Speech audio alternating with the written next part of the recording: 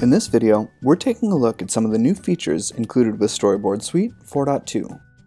Working in 3D and with animations include a wide range of new functionality, and with group template support and 9-patch image editing, Storyboard Suite 4.2 gives users a way to create and develop content faster and improve performance efficiently.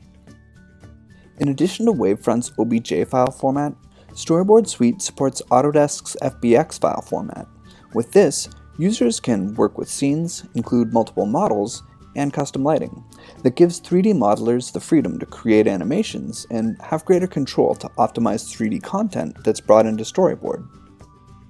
Storyboard now uses an animation preview feature.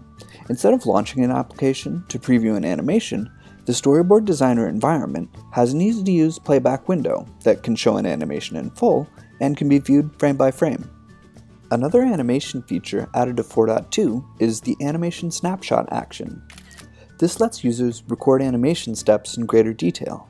Steps can be recorded in the sequence they're meant to be seen, and multiple movements of an animation variable can be captured as well.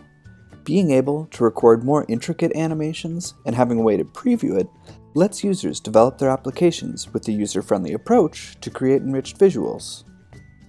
With templates, users can immediately add content that's pre-packaged and ready to use. With a simple drag and drop, a UI can be built and functional in a short period of time. With 4.2, templates can include group folders, which are ideal for keeping a project well organized and easy to work with.